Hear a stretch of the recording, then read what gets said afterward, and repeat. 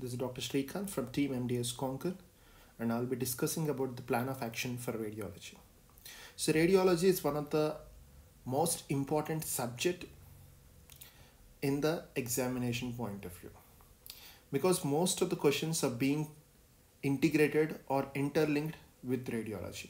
That can be your general medicine, or that can be your oral path or oral medicine, or that can be your oral surgery, or that can be your endo. Even endo questions are linked to radiographs and their futures, and the questions are being integrated. So if you take just Neet into consideration, okay, according to the NBA blueprint, the radiology is going to carry more than 8 marks, okay. And if you take AIMS into consideration, like just go through the rough ideology, and if you have most of the questions are being linked to the radiology and radiographic diagnosis point of view. Taking all these into consideration, I have prepared a blueprint where we are going to cover radiology at our best from all the aspects. So November 11th and November 10th, we are going to focus on the first chapter, that is radiation physics, where we are going to learn some things, some aspects, some concepts which are not actually part of your radiographic diagnosis. Means they are not much helpful in your integrated questions, okay. And the second one is your radiation biology. Third one, that is 13th November, we are going to focus on intraoral radiographic techniques as well as the processing and faulty radiographs. Most of the questions are being picked in the faulty radiographs, okay, make a note.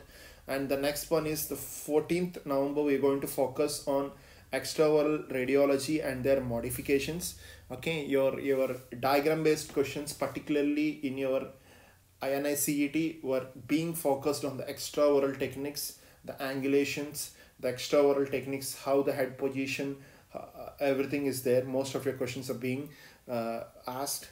And your 15th November, we are going to focus on OPG and anatomical landmarks, okay. Your questions are being asked by giving an OPG, asking you to identify the age of the child, or which is a part of your pedo and dental and not.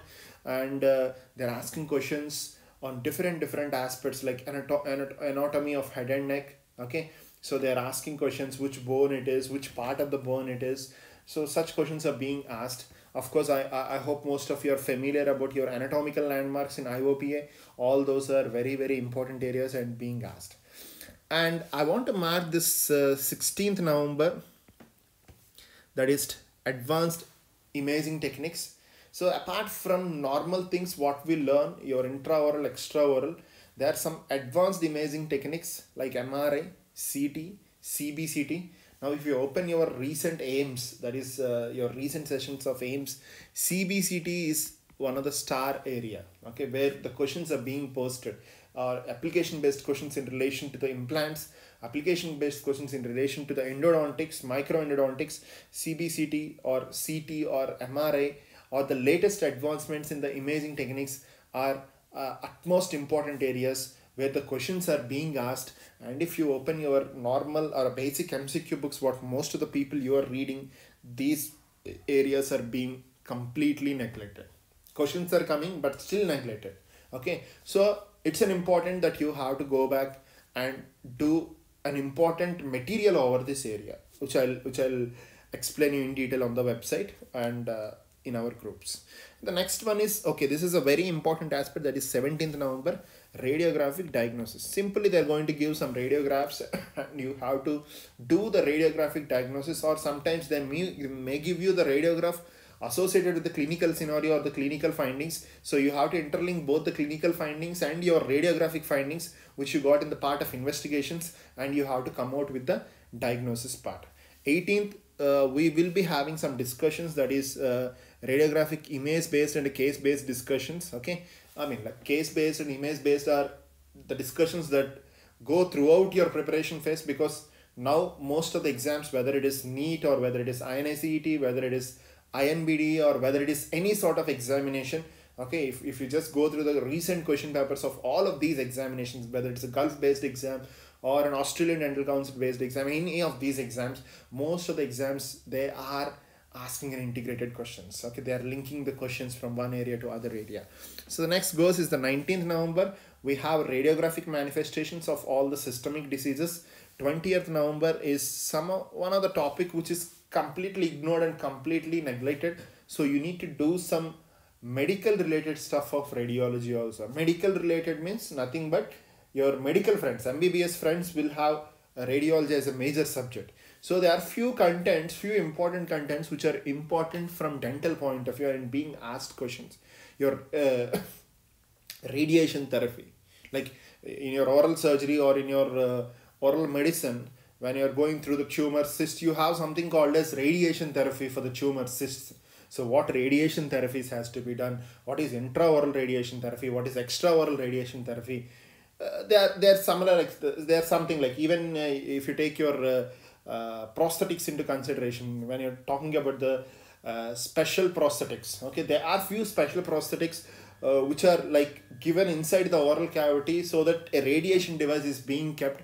So there's something like a brachytherapy, teletherapy. There's so many such things which you have to make a note. Apart from this, there are many things which we will be discussing in detail and everything. Okay, so 21st I want you guys to keep it as a revision, and 22nd is your examination on radiology.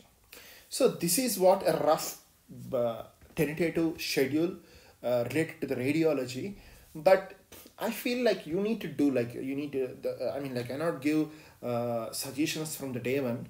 But what I'm going to do is like you need to do some sort of core work from the day one. Okay, which we will be discussing, that extra work which we will be discussing on the group individually, and we will be proceeding. So 22nd November 2020 is going to be your D-Day for radiology.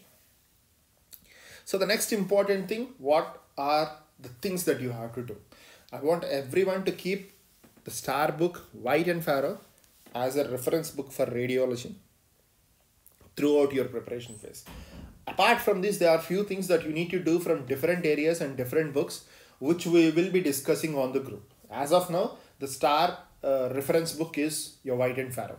A few contents, okay, you have to do this from this book, this from that book, which will be discussed and will be shared on the group. Don't worry about that.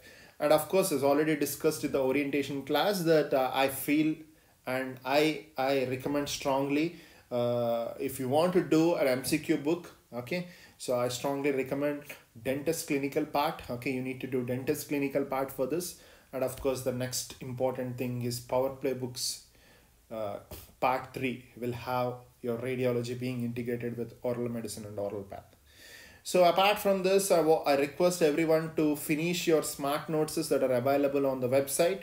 Okay, take the daily exams and read the relevant content and explanation to each and every question, because most of the questions are being picked from the standard books and the books and the topics where all the examinations are being asked. Okay, so I don't want to discuss all those secrets on the video which we are going to share on social media, but all the internal things or the strategies, plans and everything will be discussed personally on your respective groups on the website.